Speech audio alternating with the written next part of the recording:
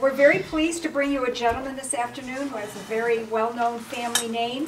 He is a native Rochester resident, a graduate of Central Michigan with a Bachelor of Art degree, and he's a businessman who spent his entire career in the retail automotive business. He's the current president of the Oaks chapter, that's Oakland Township, of the Sons of the American Revolution, and he is a proud grandfather who likes to spend time with his granddaughter. Please welcome John Crissman.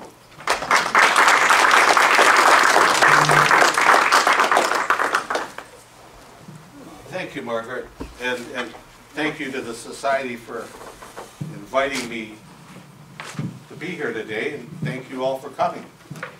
I'm enlisting my friend Jim Hopkins here to help me push the button to advance these slides. Well, I'll walk over and show you. Okay. This is the very first time I've ever done a PowerPoint, and so a lot of people look at me like, "You're going to do this for the first time in front of a crowd of people?" I said, "Yeah, you might as well, you know, make a fool out of yourself in front of a lot of people." So it's hopefully will go okay. Without two daughters, I wouldn't have had a PowerPoint at all. So I'm glad to see that all that tuition I paid over the years, maybe I'm getting some benefit from it finally. So at any rate, you know, when thinking about this, I'm going to be focusing quite a bit on the businesses that the family's been involved in over the years. Because actually, just showing up to a town and never leaving really doesn't warrant this kind of attention. So, just because we didn't move around much, except for this one time, is probably nothing to brag about, but it does make for a long history in one area. And like all stories, it has a beginning. And the beginning in this story is 1833 in May. So it should be 183 years this coming May, that Benjamin Crissman, who lived in a little town called Blairstown, New Jersey, which is in kind of central New Jersey, for some reason that I have not been able to discover, was motivated to pack up his family of 7 children and move to Michigan. And when you study your family history, as many of you have, it's always interesting because you'll see that there's a relationship between your family history and the greater history. And I think what prompted part of this was the Erie Canal, which opened in 1825. In 1825, suddenly the Erie Canal opened, and now you can get all the way across New York to the Great Lakes without a horse and wagon, and that's what they did. So there were 2 other families in Blairstown, the Snobners, who I've never heard of since, and the Youngs. And these 3 families got together and somehow collectively decided that moving to Michigan would be a good idea. Again, I don't know what the motivation was, but Benjamin Crissman put his farm up for sale and sold it fairly quickly for $1,000. And legend has it that he was paid in silver dollars. So I thought about that for a while, and I thought, gee, you know, how do you carry 1,000 silver dollars around? But whatever, that's how he got paid. And so in May, the 3 families, which really encompassed 33 people, first they had to go east to go west. So what they did was they took horses and wagons and went east to a place called Northport, New Jersey, which is just opposite Manhattan on the Hudson River.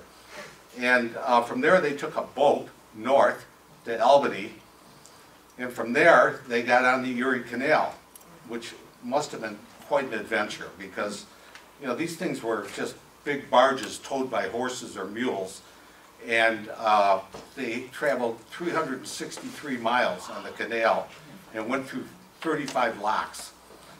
And they managed to pull this trip off in 3 weeks, which I find hard to believe that you could cover at that pace. But that's what the book says, so I have to take them at their word. Benjamin was married to a woman named Mary Kern. Benjamin himself was born in 1781, and he married Mary Kern in 1812, and he was a tailor by trade back in Blairstown, and also a farmer. He had 7 children, 6 boys and 1 girl, and they were Henry, John, Susanna, Amos, Charles, David, and Michael. And just to jump ahead here a little bit, it's amazing how fast a family expands. They were the first Crissmans to be in Michigan, as far as I know, at least in this area. And those 7 children collectively had 50 children between them. So you can see the family rapidly expanded. And so you had all these different branches that settled in different towns around Michigan, and we'll go through that in a couple of minutes. My branch of the family was Charles, and he was born in 1820, and they were all kids when they came here, and as a family. Can you click the slide there for me? What is the button? You didn't tell me the button yet. I'm telling you. Oh. The button, I don't want to blow it up. It's one of those.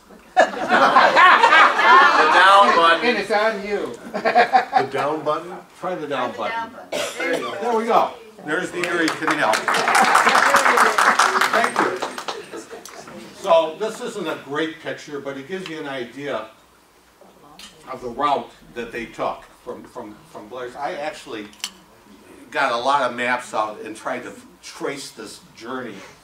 And while I just gave it to you verbally, it was just too tough to get a map of New Jersey because roads change names, and I can't give you the exact route, except for it was quite a journey. From Buffalo, when they went to Buffalo, at the end of the Erie Canal, they ended up in Buffalo, and from there they took a steamer boat to Detroit. Then they had horses and wagons and traveled north to Rochester.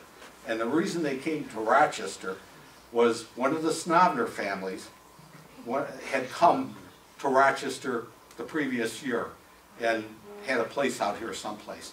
And they traveled 5 miles north to the Axford farm. So most of you probably, I'm assuming it's the same Axford farm that It is. Pardon me? It is. It is. So, I mean, that's where they all landed, all 33 of them after 3 weeks. The problem became, and this one Snobber guy, this guy was supposed to have a place for everybody to stay temporarily. Only when they got there, he'd forgotten about the Crissmans. So there was no place for the Crissmans to stay. So Benjamin Crissman retained the horses and wagons and teamsters and said, well, we might as well keep going. And I don't know why, but he went a little northeast to Washington Township. And when he got to Washington Township, he found a farm for sale. And he bought a farm from a fellow by the name of Benjamin Tubbs. You move the, push the button. Can you pull that over towards you so you don't have to? Well, I don't know how far that cord will allow, but take it as far as you can. Take it to the limit. Take it to the limit. Oh, we need to move. Song. That's okay, but we need to go to the next slide. Okay. Okay. This I have to thank Debbie Larson for, because I didn't know where they went exactly. And Debbie, being the crackerjack researcher that she is, found it. This is a Washington Township land map of 1859, but it still shows Benjamin Crissman's land holdings. I don't know if you can read them or not, but they're right in here. Part of the farm, well, there was no house at that point, but there was a barn. So they actually lived in a barn for several months till they could build a house. And also on the property was a business. And the name of the business was the Buckhorn Tavern. Now, I had always heard about the Buckhorn Tavern, but I never knew where it was. So I asked Debbie, can you have any idea where this Buckhorn Tavern was? And she came up with it again, and it was on the corner of 28 Mile and Mound Road, only I'm not sure which corner yet. So we're still working on that. But the Buckhorn Tavern was a interesting place. As near as I can figure out, it was a combination general store and bar. And it had a big set of antlers on the sign, and that's how everybody knew what it was. And Benjamin became a businessman. It was really the very, very first business that Crissman family owned in Michigan. And he sold, he had a little book, and he recorded everything in this book, all his transactions. He called it his day book. This day book still exists. Some descendant has it. But in it he recorded, like, you know, selling grains and different things like that. And he also sold whiskey. And I have a funny feeling from reading these excerpts that I could get that Benjamin was a little bit of a Shylock in that he wasn't afraid to charge liberal amounts of interest. He sold things on credit. And there is a case in there where he sold a gallon of whiskey to a guy for 25 cents on credit, and the guy took so long paying him that he ended up paying him more than $3 when it was. So I'm sure Benjamin declared that on his income tax, but I don't know. So that's how he made his living: combination farming and running the Buckhorn Tavern. So if you can push the slide again, please. All right, that's Benjamin Crissman's home in 1852, but that is not Benjamin Crissman standing there. I could not find a picture of Benjamin Crissman anywhere. But just to the left where you see that pile of stuff, that's the little tiny bit of a corner of the Buckhorn Tavern. So you can see he lived right next door to his business. The person in the picture there is actually one of his sons, Michael, and his family. Although Benjamin Crissman was still around then. Is the house still there? No, I don't know what happened to the house. So, at any rate, as I said, Benjamin had 7 sons, 1 daughter. Can you push the button, please? And there are the 6 sons. Now, if I can get this right, standing left to right is Charles, in the middle David, on the right Michael, then sitting is Henry, in the middle is John, and on the right is Amos. And this picture was taken in 1872. The purpose of the picture was Michael and David, who were the oldest and the youngest, shared the same birthday, 14 years apart. So they had a big birthday party. And for that occasion, they brought in a professional photographer to take the picture, and Susanna, their sister, was supposed to be in the picture, but being a woman, she got the date mixed up. Showed up 2 days. I'm just kidding. Showed up 2 days late and missed the picture. So you'll often see her referred to in family history. They called her the late Susanna. She evidently never lived that down.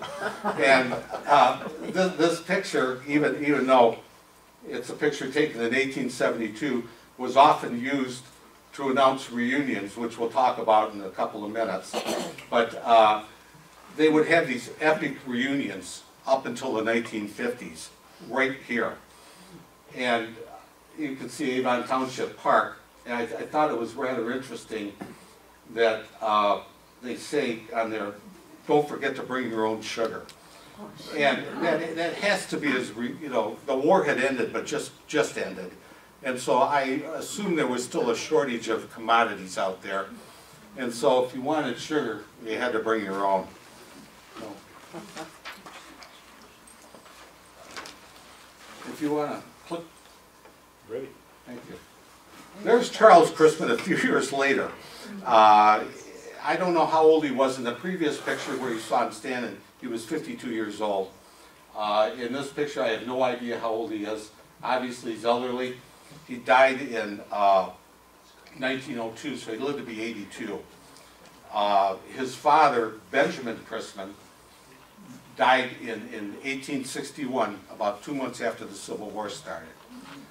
So the family scattered, the original core family scattered over a period of time, and Benjamin Charles, not Benjamin, I'm sorry, Charles, John, and Michael inherited the Benjamin Crissman farm. By then it had expanded quite a bit.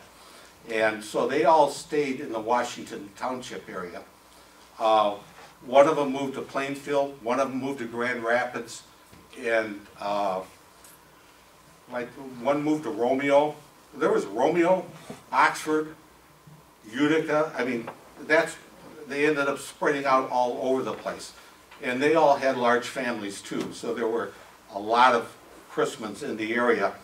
But Charles Crissman was really the branch that I descend from, so that's what I've got the information on. And so the next generation would be his son, Harvey Crissman. Harvey came from a family, Charles had 8 children, Harvey being one of them. You want to push the button, please? And this was Harvey's home. Now, this home does still stand. It's on the corner of Sheldon Road and Snell Road. And it was referred to for many years as the Crissman Orchards. And Harvey, that was the second business. And Harvey ran an orchard. And the legend has it, he married a woman named Carrie Mae Albertson. And Carrie Mae came from a prosperous family. Her father was named Eli Albertson. He was a very prosperous guy. He had 3 daughters. And family legend has it that each one of his daughters was given a farm by him. And this was the farm that Carrie Mae inherited, and of course Harvey married into. So Harvey married into this business, but ran it for many, many years.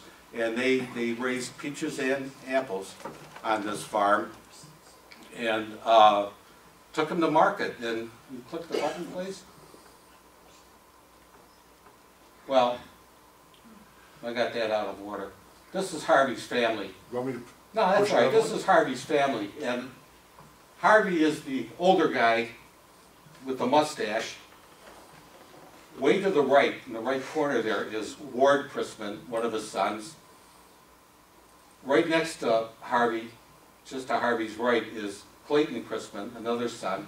And way to the left, kind of cut out of the picture, is Lewis Crissman, who was my grandfather.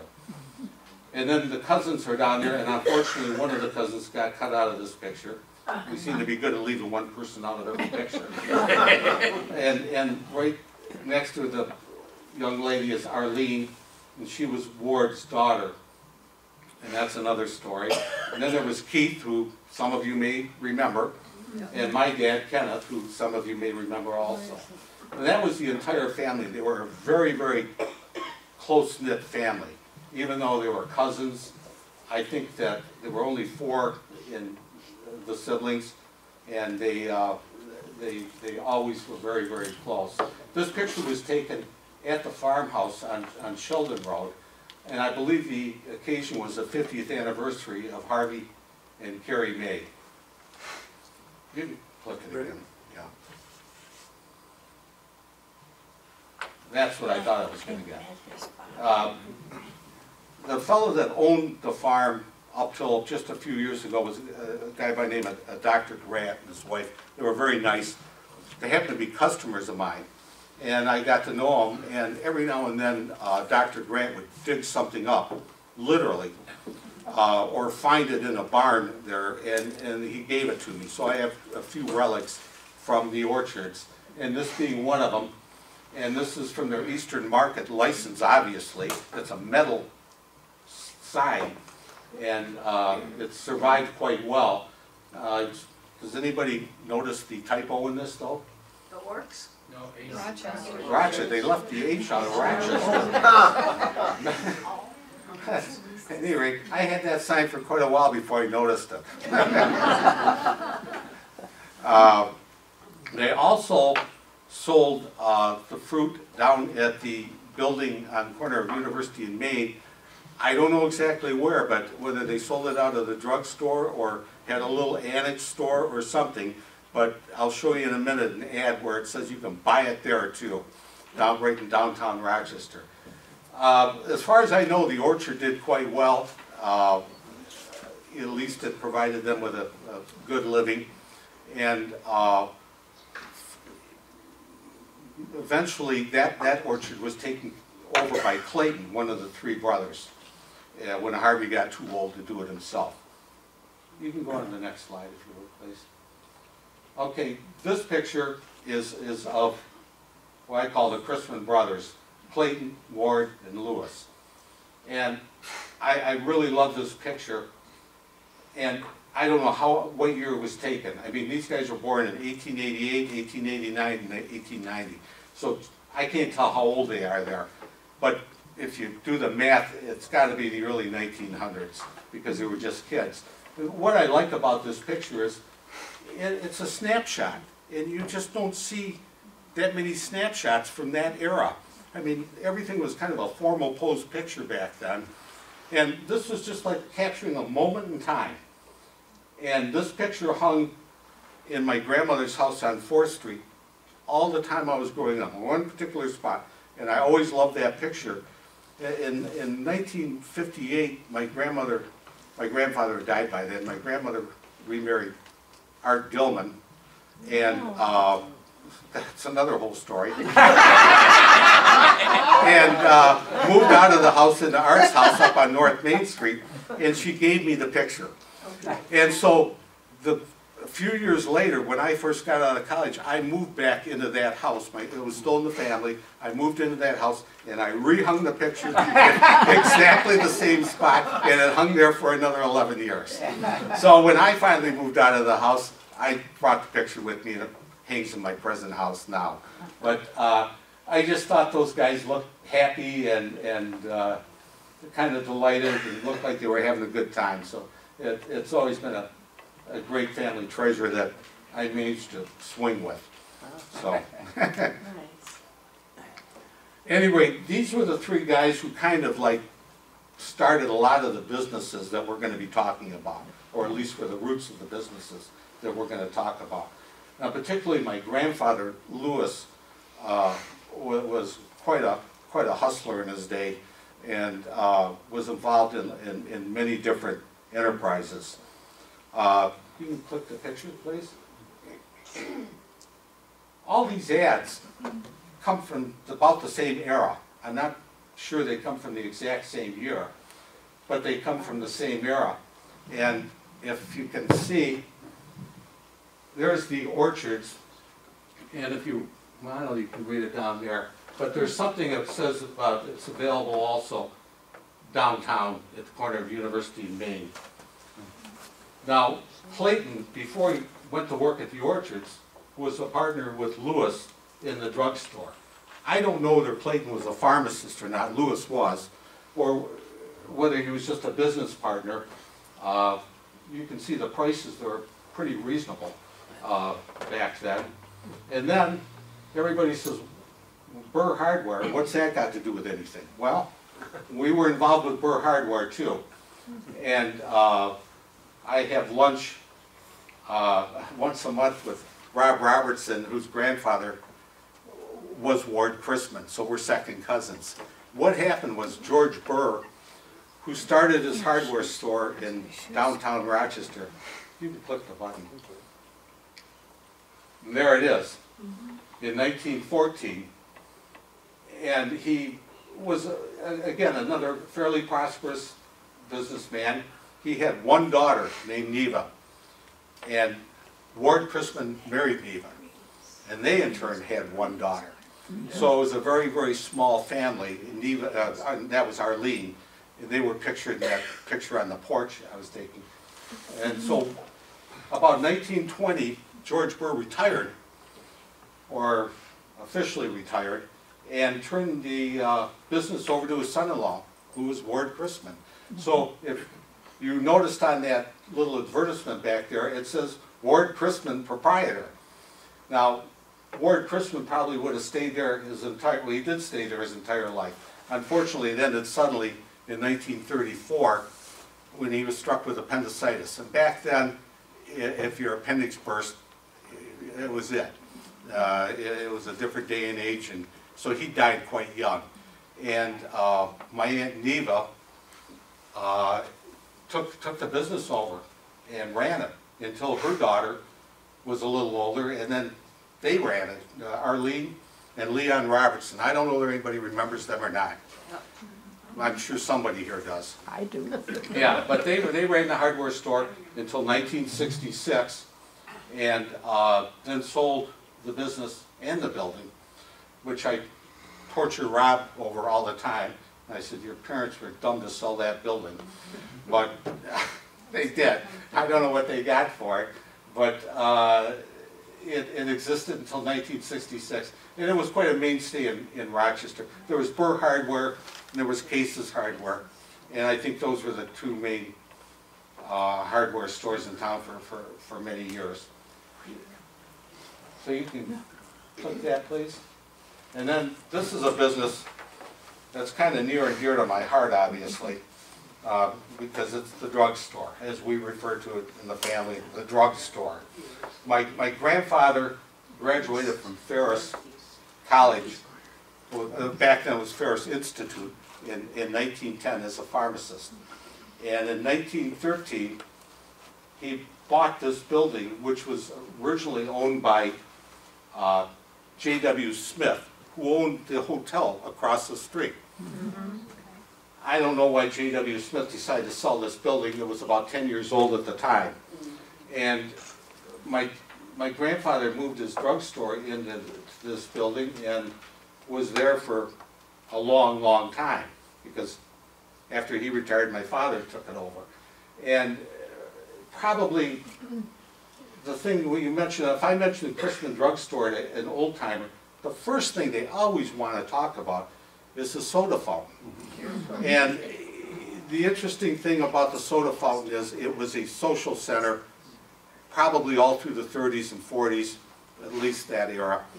And people would come, and the stories are that like during World War II, people would come to the soda fountain and exchange information on guys who were off at the war, trade information. Plus it became quite a high school hangout, which my dad didn't particularly appreciate, but it was these guys that go in there and for a dime would hang around for 4 hours, you know. But whatever, the drugstore became well known as a soda fountain. Plus they sold liquor there, and they also sold prescriptions. So the drugstore always had a warm place in my sister's and mine heart, because that's where my dad always was, and that's where we found him. I mean, the poor guy worked all the time down there at the drugstore, and my grandfather was there before him. You can click the picture if you want. There's an early picture of the inside of the drugstore. I don't know what year that is. That's my grandfather on the right, and I assume that's an employee on the left, although I've never been able to identify exactly who it is. And so, you can click it again. Here's a little more recent picture, and there's my dad. And my dad's not an old guy there, he's a fairly young man. And that is somebody, my sister knows who the guy is, the customer. I mean, it's a local guy too. You can't see it in this picture, but up at the top, behind kind of the pipe rack up there, he's got his hours of operation, which at that time were 7 a.m. to 11 p.m. Wow. And you know, it's no wonder my dad got sick of this, you know. And my dad became afflicted with arthritis later in life, and it just got to be too much for him. The hours, my dad would come home at 6 o'clock for dinner. And man, I'm telling you, if you wanted dinner, you better be there at 6 o'clock, because he had 1 hour. And he wasn't supposed to be out of the drugstore at all, because the law says if you have a drugstore that's open, you have to have a pharmacist there. Well, you know, Rochester being Rochester back then, we only lived 4 blocks away. He'd scoot up home, have dinner, scoot back to the drugstore. So if we wanted to see my dad or talk to him, that was where we went. Because by the time he got home, we were already in bed, or he was too tired to talk anyway. The drugstore went on for well over 50 years. my dad finally sold it in 1966. It was kind of a bittersweet day, I remember that day. And he got a job in a hospital as a pharmacist with much less brutal hours, much easier on him. And sold the drugstore to Joe Pinkerton, who operated it for a short time. Then he moved it over to what some of us still call the Pinkerton building, Right. although it's owned by Atala now, and ran his drugstore there. And I don't know what became of Joe Pinkerton, but he was here. Well, that would explain that. That would explain why I haven't seen him around for a while. But anyway, so the drugstore was a key business in the family. You can click it if you wouldn't mind. Well, and then I know you all remember this. In 1992, there was a natural gas explosion, which pretty much wiped out the building. We managed to save 1/3 of the building, where at that time Paul Haig was. And to say that it was a nightmare to go through, it would be an understatement. And there happens to be a fellow in the room here who kind of walked through that process with me. Larry Kaniuk, sitting right here, was my attorney. I think I got served with like 25 lawsuits in about a 3-week period.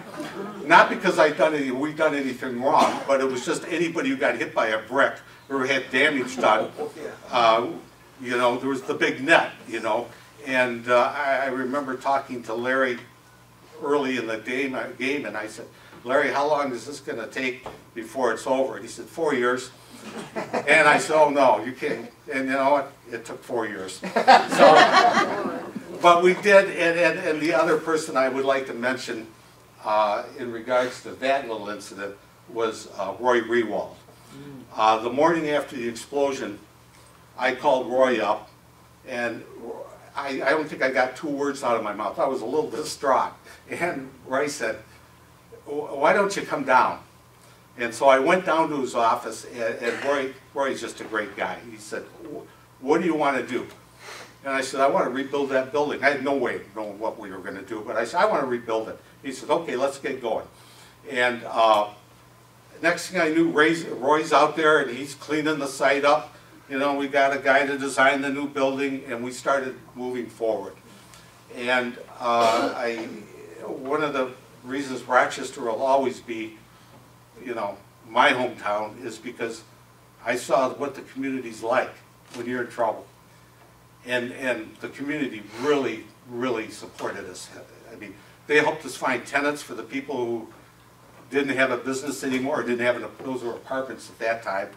And the community really came together, including Roy, who, you know, we had to go borrow money to complete the building. It ran out, and the loan wasn't approved yet. This is typical Roy. I went down to the bank, who I won't mention which bank it is, and I was trying to, like, come on, am I going to get this loan or not? You know, and they were hemming and hawing, and they finally said, where's your contract with Roy? We never saw it. And I said, I don't know. I never saw it either. So they called Roy up, and Roy could be very forceful when he wanted to be. And I could hear both sides of the conversation sitting there. And they said, you know, Roy, where's your contract with Crissman? And he says, contract? He said, you obviously are from around here, are you? And the guy says, well, no. And he says, here's how it works. He said, we're going to build a building for John. You're going to loan the money to John. John's going to pay you back the money. We don't need a contract. We don't work on contracts. His word's good. My word's good. You're just going to have to trust this. And you know what? They hung up the phone and gave me the loan. And so a lot of, you know, later on, I wrote a letter to Roy and told him. And without people like Larry and without people like Roy, this building wouldn't be here today. It's just, I look back at it now and I think it was the worst time of my life, and it was the best time of my life too, because it came out fine. And so we had a nice building down there, and now this is just part of our history. You can click the next one. Now, a lot of people are going to say, grain elevator, what do you have to do with the grain elevator? Well, believe it or not, Lewis and Keith Crissman owned the grain elevator for 20 years. And my grandfather bought the grain elevator in 1934. Again, I don't know why, or how that happened. I read the actual Rochester-Avon Historical Society has a history of the elevator. I read it. And the elevator changed hands over the years, up till the time the Smiths bought it, many, many, many times. Some of these times, they were owned for like a year by somebody. Then somebody else bought it. Well, in 1934, my grandfather bought it and immediately put Keith down there. Keith was just barely out of high school, started working, and eventually, I don't know, he gave it to Keith or Keith bought it. It became Keith's elevator. And Keith and Mary, his wife, ran that elevator, you know, through part of the 30s and all of the 40s. 1954, my uncle, I guess he got tired of the grain elevator, and he had a chance to go in the car business. And so in 1954, he bought the Chevrolet dealership from Ralph Garner and sold the grain elevator. And there's Crissman Chevrolet. I mean, that is actually an early artist rendering, probably before the building was built, because you can tell the cars are not what you call modern. And he was the first one to move the dealership from downtown Rochester up on the hill, as we call it. And with the exception of the Dodge dealership, which was on the other hill, you know, Shelton followed shortly after that, and most of them are up there now. But he was one of the first ones. He owned the Chevrolet dealership from 1954 to 1967. And when he became partners with Ed Wilson, you can click the slide, became part with Ed Wilson in a Cadillac dealership in Birmingham. And I remember talking to him at the time saying, well, I said, you're going to give up 100% ownership of the Chevrolet dealership so you can own half of a Cadillac dealership? And he said, I know what I'm doing, okay? And I said, well, you know, I just thought you might want some advice from me. But he didn't. And this is kind of where I get into the picture, because shortly after that, I just gotten out of college, and I was home. I was still living. I had been home for 2 weeks. And my uncle came up to visit my dad. Like I said, everybody was close in the family. And my uncle, who never minced words, saw me and said, hey, big college boy, are you too good to wash cars? And I said, no. He said, you want to wash cars? I said, yeah, sure, I'll wash cars. I figured, what the heck, I'll pay for beer and gas, right? That's all I cared about back then. As long as I had money for beer and gas, I was okay. So I showed up the very next day and started washing cars, and this was supposed to be just a little temporary thing. And true to Crissman form, I never left. And 4 or 5 months later, our service advisor quit suddenly on him, and I remember him running back. I'm back there washing the car, and he said, do you know how to write a, repair order? I said, I didn't know anything about cars. I said, no, I don't know how to do that. He said, well, you're going to learn. And he dragged me up there, and I started writing repair orders. I did that for 5 years, and then as other jobs became open in the dealership, I just was there. There's something to be said for just being there, you know. You might not be the first choice, but you're handy. You're there. Yeah. So that's how I managed to advance my career, was through family opportunity and just hanging around. And Ed Wilson, who was the partners in there, he was an interesting guy too. His father was Charles Wilson, who was president of General Motors and also the Secretary of Defense. And Keith met him at the grain elevator because Ed had a farm in Metamora at that time, kind of a gentleman type farm, and would buy farm supplies from Keith. Well, they became best friends and remained best friends for the rest of their lives. And unfortunately, Mr. Wilson died, I think in 1978, which case, at that time it was Wilson Crissman Cadillac, then it became Crissman Cadillac, and then Keith passed away in 1983. By that time, my cousin Chuck was there too with me, and and I bought some of Chuck's brother and sister's stock out because they had no interest in the dealership, and we became partners in the Cadillac commercial. And then in 1988, we went on to the next venture. We kept the Cadillac dealership. There was an overlap of a couple of years. And then we back to Rochester because we wanted to come back home and this place was available. So we bought this place and we worked there until we sold it at the beginning of 2012. Actually, Chuck passed away in 2004. So I was there by myself towards the end. Last few years, it wasn't the same without Chuck. And so I sold it back to Ford Motor Company at the end of 2011 and went home. So I decided that was enough of the car business. It was a 40-year career and it was good enough for me. You can click the slide here. Does anybody recognize where that is? It's here. That's right here. Yeah. I told you about these. I told you about these epic reunions, and that one slide was an invitation to the 1949 or 45 reunion. And these reunions involved the Romeo branch, the Oxford branch, the Utica branch, and the Rochester branch, and maybe even the Grand Rapids branch. I have no idea. All I know is this picture doesn't do it justice, because I've seen other photographs where they're all the way across the building.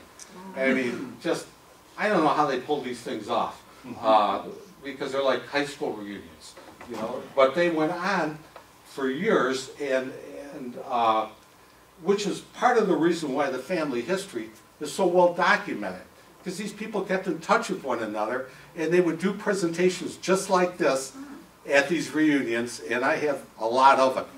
And since then, I mean, the family just got so big and so spread out that by that time you got fifth cousins, sixth cousins, they don't even know one another. And it's sometime in the early 1950s, they ceased. So, but I'd like to say that in spite of all the businesses and all the business ventures that the family was involved in, this is really Benjamin Crissman's legacy there. I mean, just he and his 7 children, and right, you know, 180 years later, and I don't know what you know, you got a problem. We're like cockroaches, we're everywhere now. But at any rate, that concludes my presentation. I'd be happy to try and answer any questions, but thanks again for being here.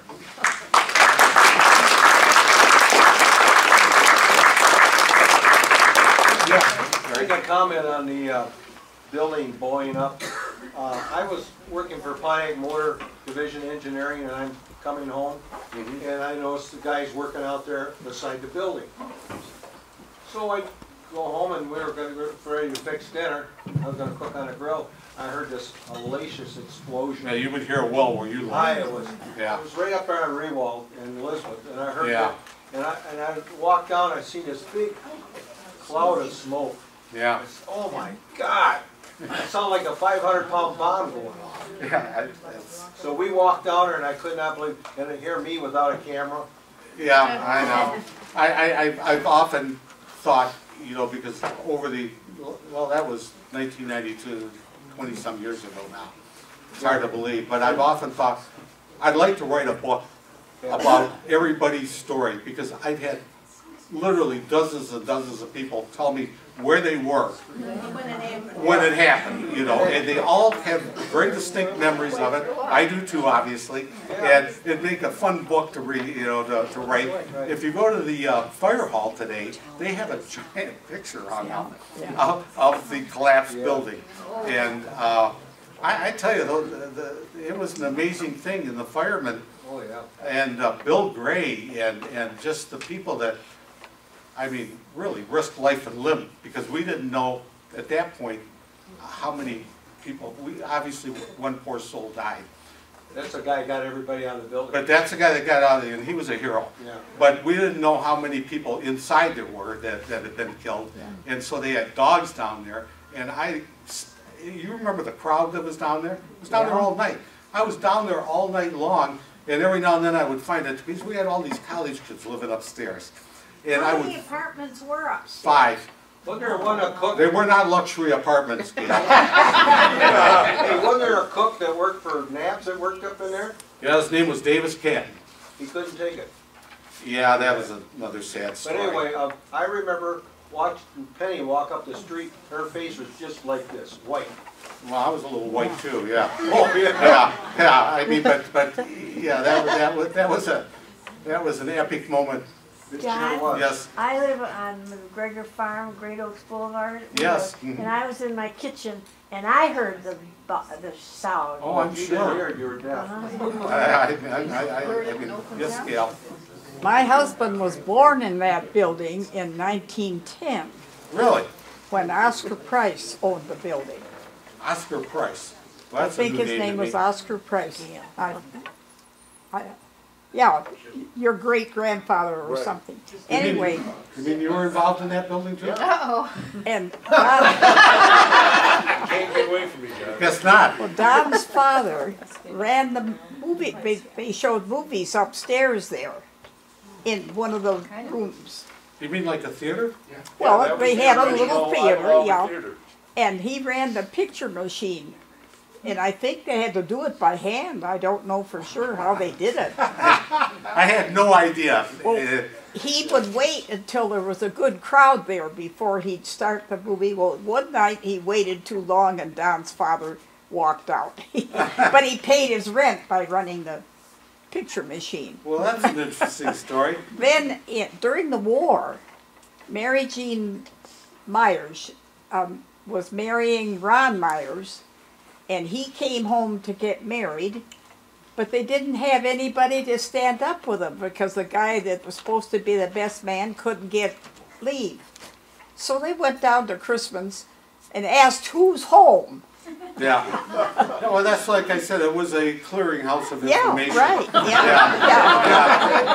And that was the way they got the best man for the wedding. Well, I wonder if my grandfather charged for that. I would hope so. All right. Anybody? Oh, yes. Crissman were you son of? I'm sorry. Which Crissman was your father? Kenneth. Okay. My family, my wife and I moved here with our kids about 42 years ago, so we're newcomers. Yeah, I understand. Yeah. It'll take time. So, you had a sister or cousin who was pretty active in politics, held some... Penny. You're referring to Penny, I'm sure. Penny, my cousin Chuck was married to Penny. And Penny's still in town. She's still around. I know she hasn't died. And you know, when I say cousins and things like, Chuck and I were more like brothers than cousins, because we were together every day for over 30 years. And That's what's been so attractive about this area yeah, to our family. yeah, And now our son has 2 boys, Yeah. and they moved away, but they moved back. yeah. Smart. He went to Oakland University, Yeah. and as a matter of fact, he sold some advertising to you. When he got out of school at Oakland, things were really bad economically. Now, this is a smart kid. I'm not saying that because he's my son. To God be the glory. But he managed to get a job working for the Clarion Oh, sure. newspaper, Yeah. and he visited you and other businesses around town. Uh-huh. One day, for everybody that's here who doesn't know John, he's a good man.